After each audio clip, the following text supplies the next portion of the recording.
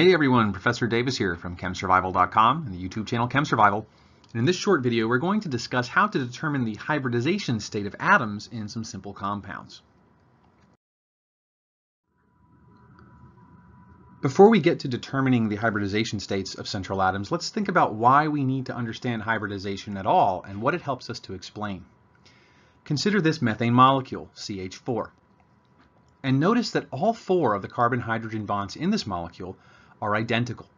They have exactly the same bond lengths, bond angles, and bond energies.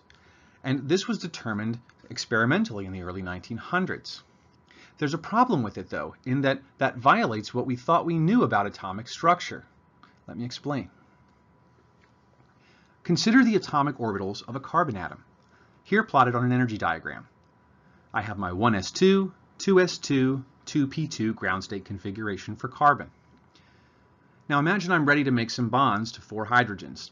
Well, naturally I'll need to promote one of my 2s electrons up to the p subshell in order to get everything ready. Now my carbon atom is ready to create 4 bonds. No problem there. However, consider this. This particular carbon atom would make 1 bond to a hydrogen using its s atomic orbital, and then 3 bonds to hydrogens using its p atomic orbitals. This model predicts that methane should have 3 identical carbon-hydrogen bonds and a 4th carbon-hydrogen bond that has a different length, strength, and angle to the others. And yet we know from scientific observation that this is not true. In order to account for this, in the early 1930s, renowned physical chemist Linus Pauling proposed that maybe atomic orbitals can hybridize. They can blend together and share their properties. For example, the carbon atom here that has a 2s and a 2p subshell could allow those orbitals to hybridize, forming a different type of orbital, one that has some s character and some p character.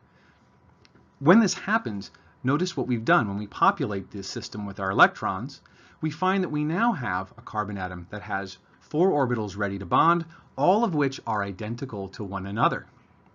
So this new orbital structure around our carbon atom allows it to make 4 bonds to hydrogens, all of which are identical.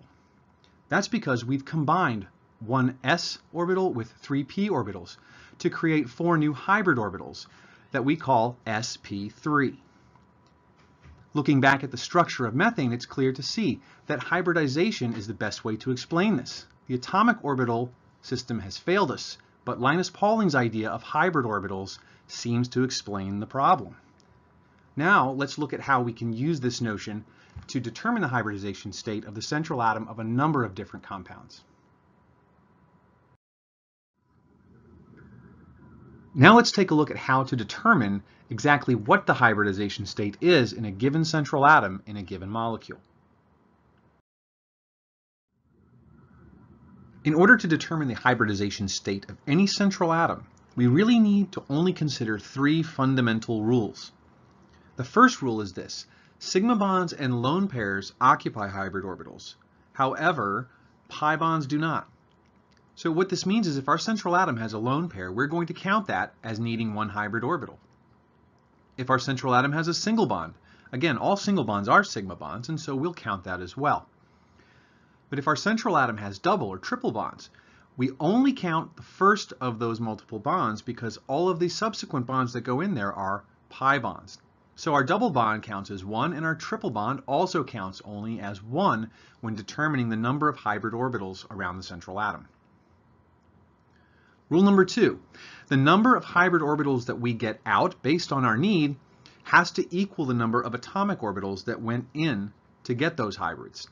For example, if we determine from our sigma bond and lone pair count that we need 2 hybrid orbitals around a central atom, we know we have to use 2 atomic orbitals to make them.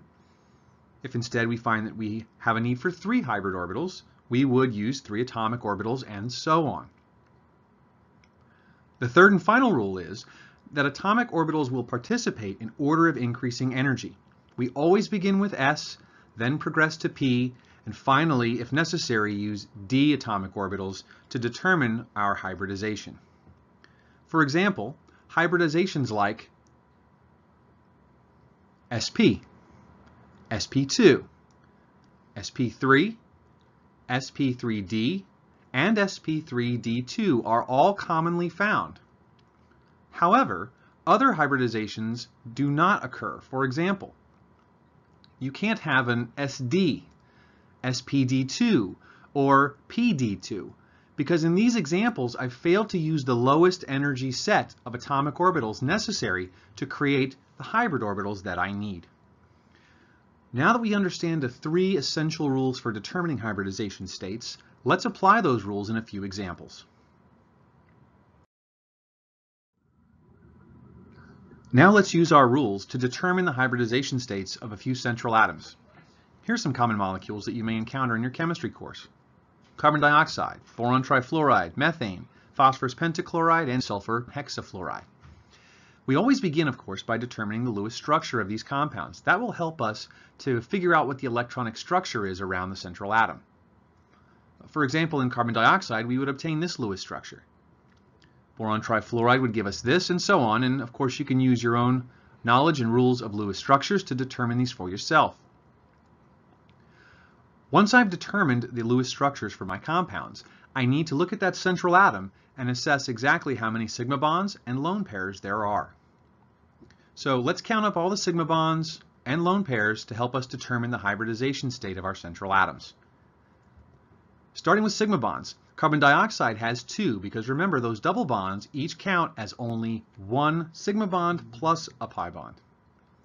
Boron trifluoride would have 3, methane 4, phosphorus pentachloride 5, and sulfur hexafluoride 6. You'll notice that in this example, none of these compounds has any lone pairs at all. This is going to make my counting very simple. So in the case of carbon dioxide, where I have 2 sigma bonds and no lone pairs, I would have to have an sp hybridization. 2 hybrid orbitals out means I had to put 2 atomic orbitals in. In the case of boron trifluoride, I would have an sp2 hybridization. Again, 3 hybrid orbitals out means I had to put 3 atomic orbitals in order of increasing energy. That's an s and 2 p. Next, let's take a look at methane. Here we have 4, so an sp3. In phosphorus pentachloride, sp3d, I've had to bring a d orbital in to be sure that I have the 5 hybrid orbitals necessary to accommodate all of those sigma bonds. And finally, sulfur hexafluoride, in which I would have sp3d2. Now let's take a look at a few more examples that do have lone pairs and see how that affects determining their hybridization states. Now let's take a look at just a few more compounds that you're likely to encounter in your general chemistry course. Here I have sulfur dioxide, water, sulfur tetrafluoride, and xenon tetrafluoride. And just as before, I'm going to draw their Lewis structures now, paying particular attention to the electronic structure about the central atom. And when I do so, I discover that all 4 of these compounds contain not only sigma bonds, but also lone pairs. And so this will become very important in determining the hybridization state of the central atom. Once again, I'm going to count sigma bonds and lone pairs and use that to determine the hybridization state of the central atom. Sulfur dioxide, for example, contains 2 sigma bonds and just 1 lone pair. This means that I have to have 3 hybrid orbitals about that central sulfur atom. And my recipe for 3 hybrid orbitals is sp2. Looking at water, we also have 2 sigma bonds, but in this case, the central atom now has 2 lone pairs of electrons, for a total of 4 hybrid orbitals, meaning I need to use 4 atomic orbitals to create them. And the recipe for that, of course, is sp3. Next, I have sulfur tetrafluoride, in which I have 4 sigma bonds, but only 1 lone pair. This means I need a total of 5 hybrid orbitals, which would mean I have an sp3d hybridized central atom. Finally, looking at xenon tetrafluoride, xenon has 4 sigma bonds and 2 lone pairs for a total of 6 hybrid orbitals necessary. 6 hybrid orbitals out means I put 6 atomic orbitals in. And in order of increasing energy, that means sp3d2 is the recipe for the hybridization about that central xenon atom. Thanks for watching my video on determining hybridization states. I hope you find it helpful, and I hope you come back for the next video. But that's all for now. I'm Professor Davis from ChemSurvival.com and the YouTube channel ChemSurvival. See you on my next video.